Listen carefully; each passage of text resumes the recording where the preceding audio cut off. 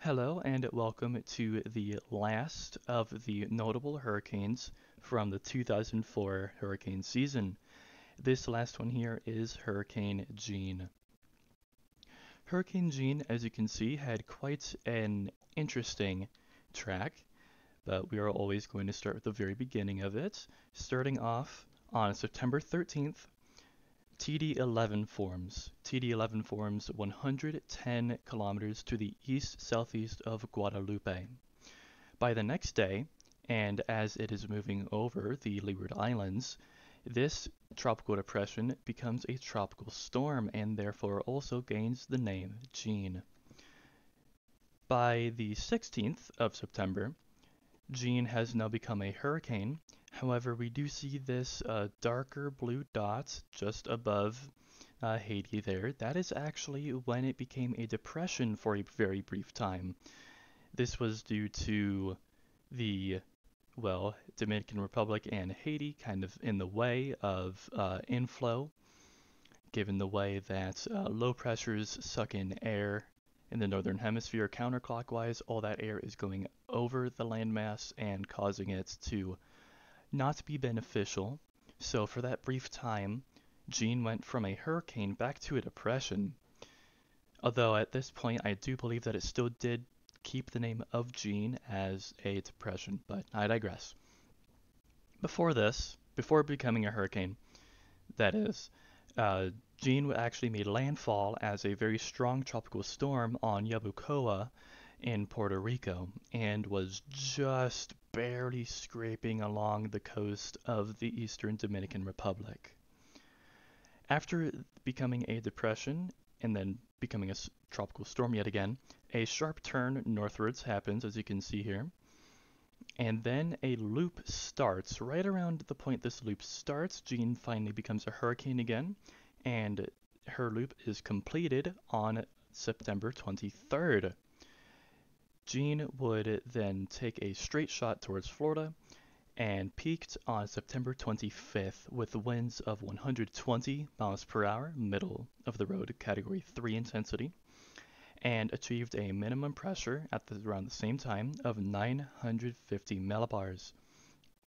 By very late the same day, we're talking 11:50 at night or 23:50. This is Eastern Daylight Time as well.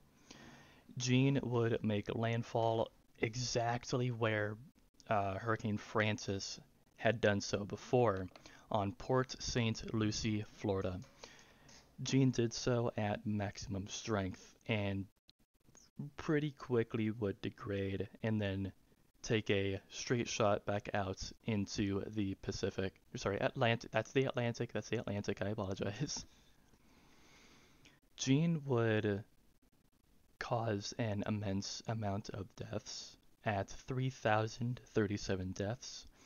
This is this makes Jeanne one of the deadliest 21st century tropical storms, and Jeanne would also cause just under $8 billion in damage.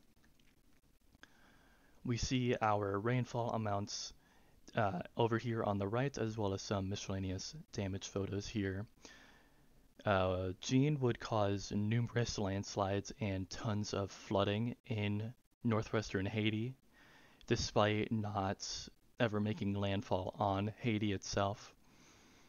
Jeanne would drop 300 millimeters of rain in Guadalupe, 375 on the island of Vieques, apologies if I pronounced that wrong, 330 millimeters of rain in Haiti, and 304 millimeters of rain in the US. The maximum was around, over the course of 3 days, around 625 millimeters, and this was also on the island of Vieques. Again, apologies if I pronounced it wrong there. In the community of Geonives or Gonaives, also apologies I pronounced that wrong there. This small community in Haiti would lose 2,826 people, which is absolutely devastating to even just think about. That's just in one community, which is mind blowing. Also in Haiti, the rice and fruit crop was completely destroyed. There was nothing that was left after Jeanne, unfortunately. Going a little bit back in time to landfalling on Puerto Rico, nearly every single wind report that was recorded in Puerto Rico was just below hurricane strength. We're talking around 73, 72, 70 miles per hour. The grade for Category 1, or where Category 1 starts at, I should say, is 74, so again, very close. Upon landfall, skipping forward here, tides were around 10 whole feet above normal. That's around 3 meters above average for the tides, both low and high. And Jeanne would leave millions in Florida without power, some for the fourth time that year, which is pretty insane. Uh, Jeanne is a little notable for having a pretty slow pace for most of its life. We're talking anywhere of only around 5 to around 12 miles per hour, which usually you do see some speeding up, but Jeanne did not do this. We would also see that despite this slow forward speed, the loop that Jeanne did caused a caused the preparation in Florida to be relatively rushed because with this loop, this made the track of Jeanne extremely uncertain.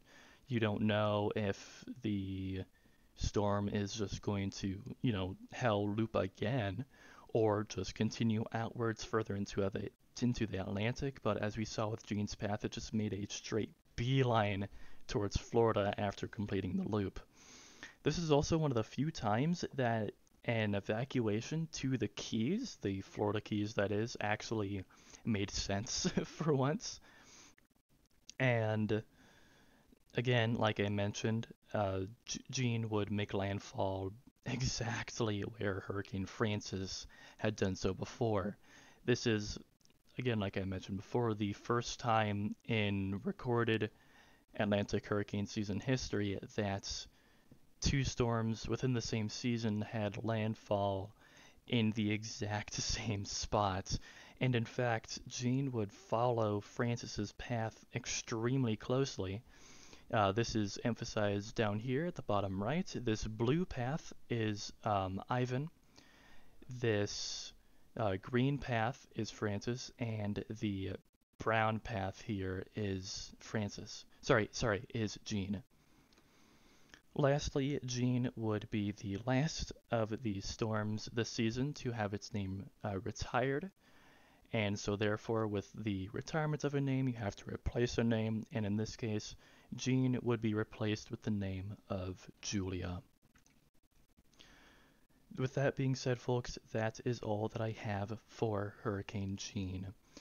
A devastating storm. Again, one that is one of the deadliest 21st century tropical storms, which is absolutely insane.